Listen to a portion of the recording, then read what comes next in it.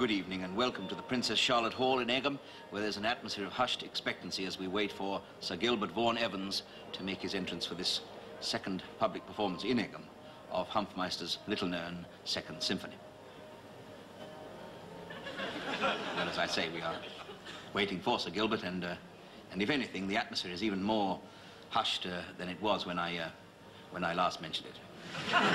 In fact, just a few seconds I have to tell you that, as is stated in the programme, that Sir Gilbert Vaughan Evans is, of course, the conductor, and it is he who will be conducting the orchestra.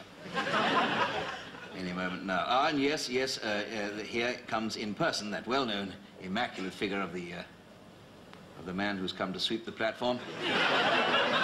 Nice gesture, that, suggesting perhaps that a new broom has swept through the whole world of early Slovenian Baroque music.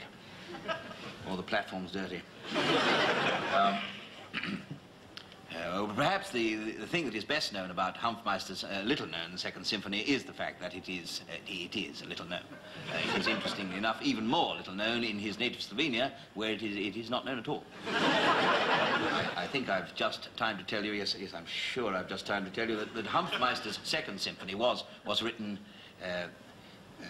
and what's more, it was written between his first and his third symphony, which came afterwards. Hofmeister was born, I believe, yes, he was. And shortly afterwards came his death, which followed almost his life almost immediately, and it was, of course, largely during his life that he did write his Second Symphony.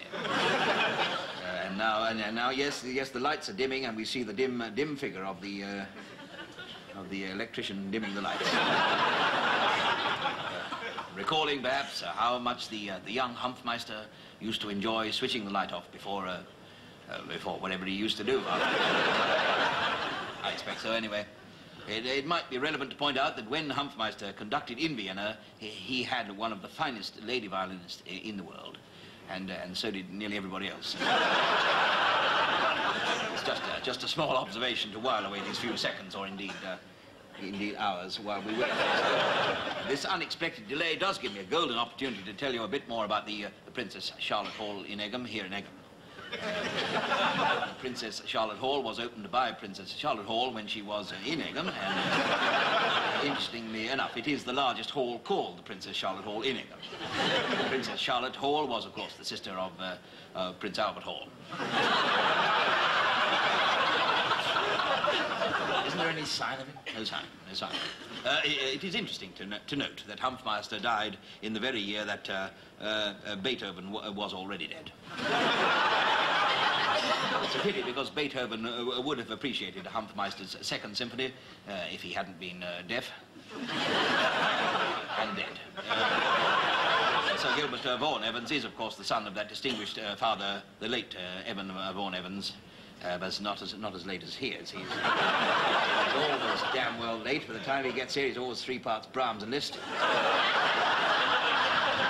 Liszt was born in 1811, was always putting on clean underwear, hence he was known as Laundry Liszt. Brahms had short arms and lived on farms, and Handel fell in love with the candle till it got on his wick. And lighting up time is 8:32.